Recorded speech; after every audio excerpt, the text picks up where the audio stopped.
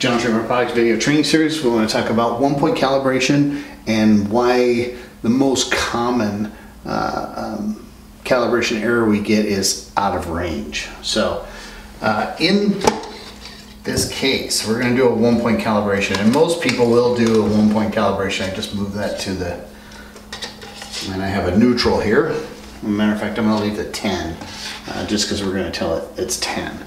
So what happens most of the time we get with it, I'm going to press home, is we get it out of range. A lot of times we get that out of range because the system believes that it's one thing and you're trying to force it too high.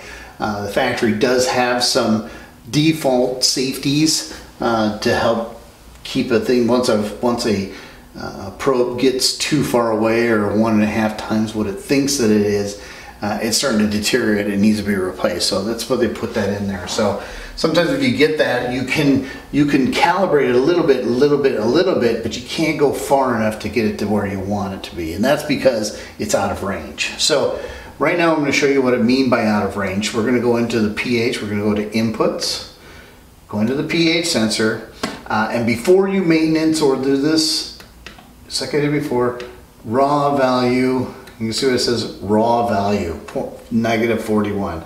A pH sensor or an ORP sensor measure from negative 1999 to positive 1999 millivolts. You can see it on the scale range on the brochures. So right now this really is pretty close to neutral. It's not all. If it thought that it was pretty close to neutral here, or 0 millivolts, and you're really sitting in 10, you're not going to be able to calibrate it. Okay, that's what you want to do. And when we need this raw value to be able to determine whether or not it is. Here's the last calibration. It thinks that it's 66 degrees. You can actually calibrate that. Its last calibration, which today, I did one earlier, type sensor board universal. So we're going to go back. We're going to come back into pH. And what we want to do is a 1-point calibration. I don't always recommend it because you're not giving it slope. You're not telling it how fast it ramps up from neutral. Remember, the scale goes negative 1999 to 0, and then back to positive 1999.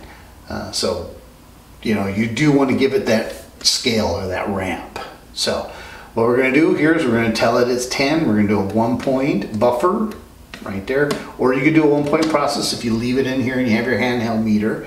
But I do recommend, even if you just take a sample of the liquid, I do recommend you removing it from the system. Isolate it, take it out, clean it, maybe a little HCl on the porous portion of the bulb, just to make sure it's all clean, make sure that we're starting from fresh. Okay, we're going to do a 1-point buffer. We're going to hit return, disable the controls. I don't want to feed chemicals while I do this. I'm just calibrating it. I know this one here is 10, so I'm going to make it say 10. I'm going to hit check. I'm going to rinse it one more time. Make sure she's all rinsed.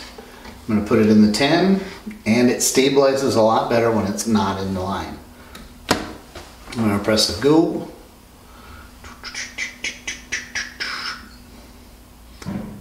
And we are getting close. Gain 0.962.